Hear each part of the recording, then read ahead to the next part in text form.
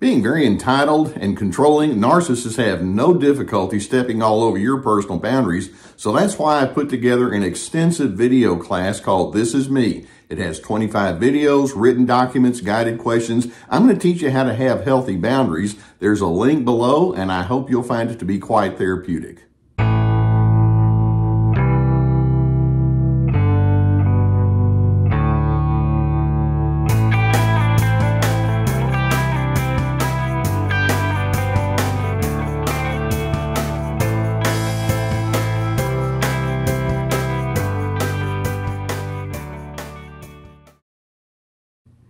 In general, dealing with narcissists can be a very difficult proposition because, who wants to hang out with somebody that's constantly trying to figure out how to maintain control over you? They have such a selfish attitude toward themselves that whatever needs or feelings or interpretations you have are just summarily dismissed. They have this haughty attitude towards you. All of that is difficult enough.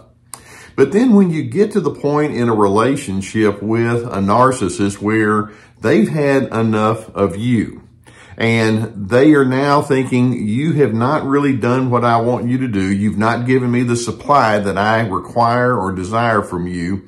It's payback time. Then when they get to that point, it can just be an awful experience. When narcissists have their sense of woundedness or their sense of disappointment or disillusionment, they can turn into a mean person and beyond, and it can be an incredibly difficult experience for you.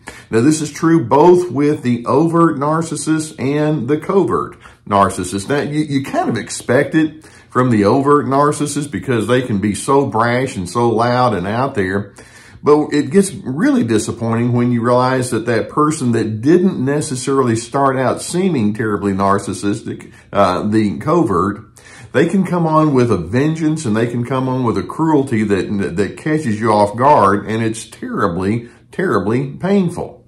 Now, let's take it a little bit further and say that there are some individuals who go into this payback narcissistic mode who are not just mean, but they're mean and they actually derive a sense of pleasure from seeing you in pain. They actually feel stimulated when they see you writhing in agony. This is what we refer to as the sadistic pattern of narcissism.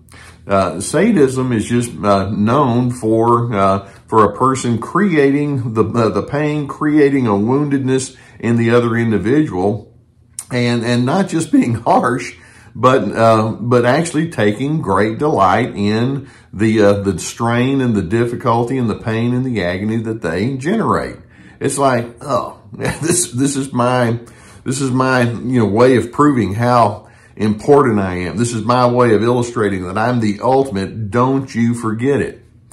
It's beyond pathetic when we see individuals willing to go into that space, but I strongly suspect that many of you have had experiences to that effect.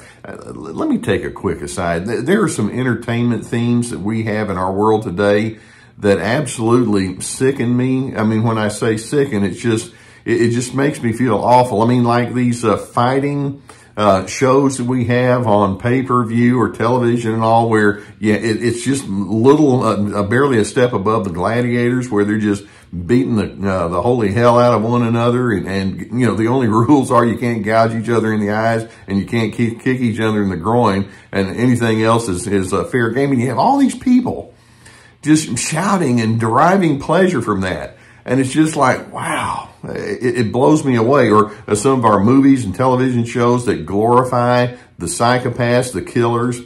It's bad enough to have that on the entertainment scene, and I think it's gotten worse in years past. But then when you take that same mentality and bring it down to the individual level, that's when it becomes pretty real. When we talk about people who have this sadistic, take pleasure, rah-rah kind of mentality towards inflicting pain, there are multiple indicators that we want to watch for.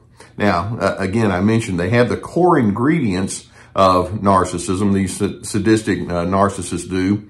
But when we say that these individuals are entitled, they are very entitled. When we say that these individuals as narcissists have low empathy, we're talking very low empathy. When we talk about narcissists having an underdeveloped conscience, with sadistic narcissists, it's like it doesn't exist. The conscience doesn't. These individuals have a perverted, twisted ability to rationalize why they should do what they do. I mean, when you think about it, who in the world can justify treating someone in a disdainful, painful way and then gloating over it, taking delight in watching that pain unfold? But that's what these individuals can do. They don't just lust for power. They don't yearn for power. They want ultimate power. They want ultimate dominance. They want your subjugation in the worst sort of way because that elevates them. And again, they smile as they see it unfolding. In addition, of course, you can see another of the indicators is these people can be terribly calloused and cold-blooded.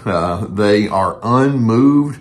When you say, stop it, quit it, please leave me alone, it's like, nope, haven't gotten enough, let's keep it going.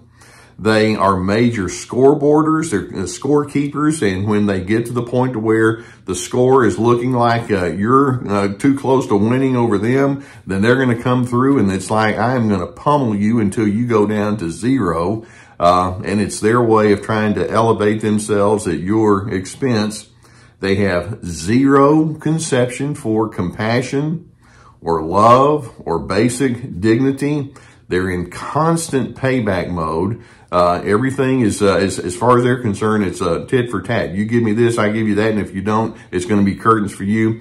And then these sadistic individuals operate with a great deal of paranoia. In other words, they can't trust. I remember speaking with one man who was one of the meanest people I've ever spoken to. And as I was talking with him, I don't even remember the context, but I used the word trust. And as soon as I said that word trust, I mean, his eyes lit up with this emblazoned sense of meanness. And he started pointing his finger at me saying, there is nobody in this world to be trusted. There is nobody that you can ever confide in. And he just went on and talked about how life is awful and it's terrible. And he revealed to me what was laying behind the scenes.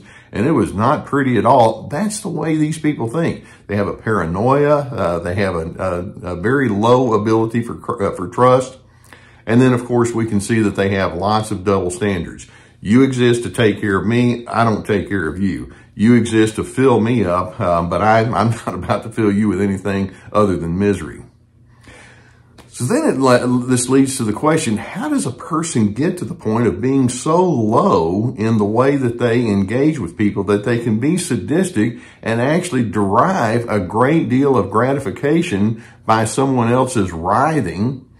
Well, first, we're going to say these individuals had to have been exposed to their own persecution in their developmental years. Somewhere they received the message that this is a cold-blooded, cruel world. They had been harmed. 100% guarantee. When they get to this level, they are damaged goods, and now they're basically saying, I'm going to be the one now who gets to harm you. I win when I damage you worse than I was damaged. That's how they think. Many of them will say, nah, it wasn't that big of a deal. Yes, it was. It's part of their deep, deep history. Likewise, we can say they get to this point because they have no good or clean or lasting emotional connections. They see relationships, if we can even use that word with them, in terms of utility only. And when they engage with you in a relationship, basically what they're saying is, I want to have ownership over you. And I want to have the final word, and they don't mean it just in a modest kind of way. It's like, no, I'm in your head and you need to filter everything through me. And then when they go into this negativity that's part of their sadism, they have no guilt, no remorse. They've been exposed to shaming. They've been exposed to abuse. And so in their minds, the way that you take care of that is you become the one that gives it to the next person, and it's just an ongoing progression for them. Being mean energizes them, and I honestly think that there can actually be a biological or inherent predisposition that some of these individuals have. I mean, for example, you can have some individuals who are just biologically sweet and pleasant. They started out that way, they continue that way, and it stands to reason that you can have the same in reverse. So, as you're moving forward with these individuals and you realize there's not just a meanness or cruelty, but these individuals actually take great delight in creating that cruelty and that meanness and watching you squirm. Understand, you cannot assume whatsoever that this sadistic narcissist can reason with you. It's just simply not going to happen. They don't have any moral compass. They don't have any sense of ethics to draw upon. Whenever you attempt to call them out, to them, that just simply becomes a reason to argue. And so don't even go into that space. These individuals are not just resistant to change. They are highly resistant to change. Drop that illusion. Move away when you can, and then do so with the least amount of provocation, the least amount of competitiveness, because it's bad enough to be in the presence of a hornet's nest, and when you're getting away from it, you don't want to swat it while you're trying to move away because they'll chase you down. Instead, make sure that you allow yourself to become known by appropriate people. There can be a certain accountability if possible, with consequences and stipulations and boundaries in place, but allow certain safe people to remind you of your core dignity, which is the reverse of what they give you, and hopefully the brainwashing that you've been exposed to can become minimized. This is a tough subject. And it's bad enough to know that narcissists can operate with their own attitude of entitlement, and they honestly think that you're expendable. But when you get somebody that takes it across the line and they become sadistic in the way that they derive pleasure from your pain, that takes it to a whole different level of psychopathology. So simply put, let's understand, your pain is not a joke. And it's not to be minimized. They'll do so, but you need to take extra precaution when you realize this is what you're up against. Listen to what your pain is saying. Your pain is saying, I need to get rid of get away from what's causing this. And in any equation that involves you trying to maintain a sense of reasonableness with this sadistic narcissist, let's understand, if you go into that space and you try to reason with them, you're going to lose every time. Therefore, I'm hoping that you can determine, when I see that happening, I am completely removing myself from any competition with this person. It's a losing proposition.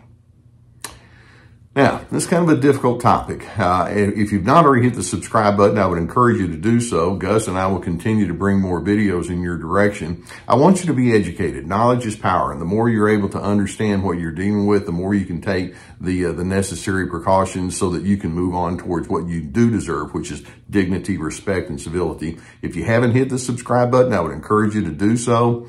Likewise, there can be at times when you're up against something as difficult as this that you might think, I could use some therapy to help me sift this through and get a handle on, what's going on out there, but also how you're going to respond to it inwardly. I'm so pleased that we're sponsored by the people at BetterHelp.com. It's an online therapy service. You've heard me talk about it plenty of times before.